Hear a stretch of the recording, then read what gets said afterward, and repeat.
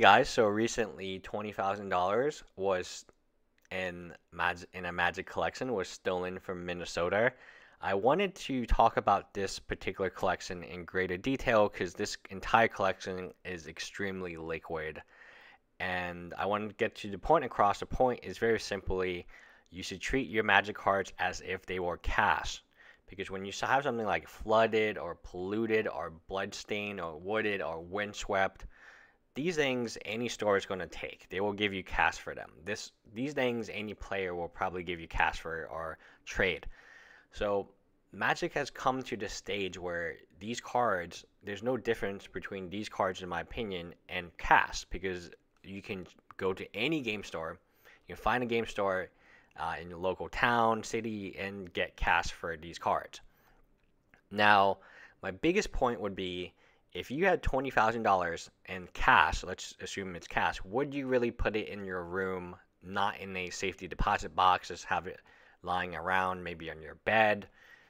No, you logically wouldn't do that. Would you take $20,000 in cash? And I've seen far larger collections at GPs, six-figure collections at GPs. Would you take $100,000 in cash to a GP, to a convention where it's a bunch of strangers that you don't know?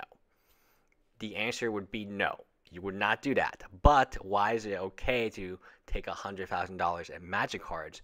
And a lot of times when these larger collections, they're not, the purpose for this collector is not to sell or move the cards. I mean, it's just to kind of collect and show off, if you will. There's definitely a showing off factor that I feel like does exist in the collecting community. The MTG pimp factor is definitely, some of the cards are huge, 5-figure foil Russian Tamagotchi. I think it's 5 figures. But yeah, misprints, miscuts, prototype cards. I mean, these all fetch 5 figures. So I think it is very sad. I don't want to take away, obviously, the person who stole this collection is a bad person. However, you have to treat your collection as cash, because in the eyes of the game store, it's cash. In the eyes of a Magic player, it's cash. And to treat it as if it wasn't cash, or to treat it as, in this case, if you look at the list, it's very clear to me it's a investment.